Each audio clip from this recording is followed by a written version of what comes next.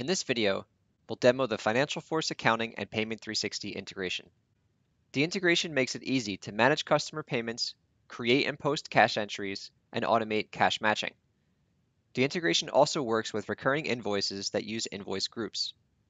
Payment 360's FinancialForce integration begins with sales invoice posting. With these two boxes checked, after posting, a Payment 360 transaction is automatically created and it's set to auto capture. This works from a single invoice or with recurring invoices. For recurring invoices, a Payment 360 transaction was automatically created for each recurring invoice, which will charge automatically on the invoice due date. Notice how the payment method is blank for all of these invoices, but will be automatically populated once the customer pays for the first invoice. Because this invoice was already posted, a Payment 360 transaction was automatically created and a payment request link was added to the sales invoice.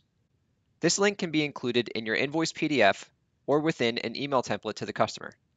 For this demo, we'll just click on the link as if we're the customer clicking the link from the invoice PDF.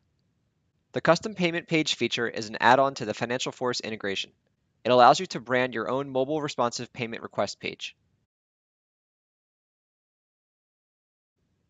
After the customer submits the payment form, the Payment 360 transaction is completed.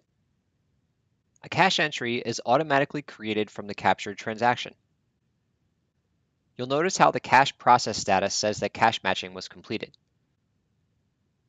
Because our Payment 360 transaction was set to auto-create the cash entry, auto-post the cash entry, and run automatic cash matching, our cash entry now appears here and was created in a completed state, meaning that it's already posted. The cash entry is related to the Payment 360 transaction as well as the sales invoice. The sales invoice's outstanding value is now 0 because cash matching was run automatically.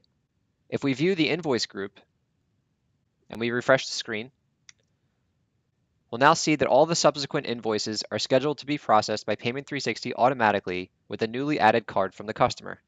There is also a feature whereby if the customer clicks one of the payment links for an invoice in the future, the sales invoice and all subsequent invoices will be paid by the new card automatically. It's not shown in the demo, but if you process a Payment 360 refund, a cash entry refund can also be created automatically. We hope you've liked our Payment 360 and FinancialForce integration demo. Email us for more information. Thanks.